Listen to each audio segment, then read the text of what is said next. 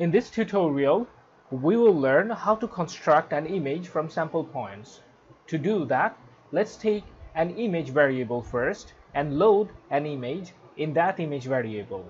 As it is an application of 2D convolution, we need to convert this RGB image into a grayscale image. And Matlab's two-dimensional convolution requires double data type. That is why we're converting the grayscale image into double data type. Now we will create a zero image that is equal to our existing image.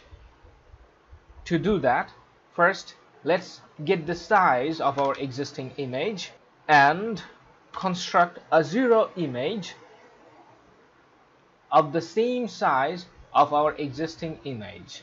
Now, using Matlab's rand function, we will take some random points. We are taking less than 20% of random points whose location is defined by the rows and columns that we measured earlier.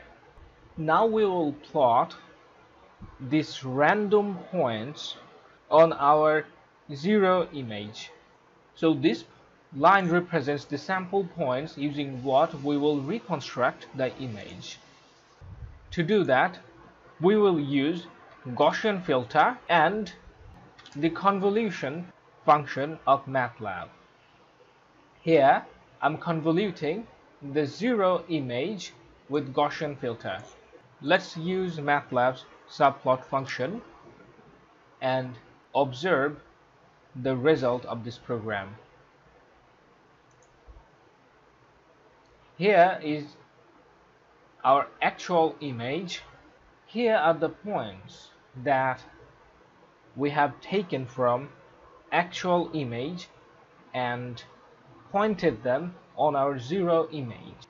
And this is the result of convolution with sample points and value of Gaussian filter.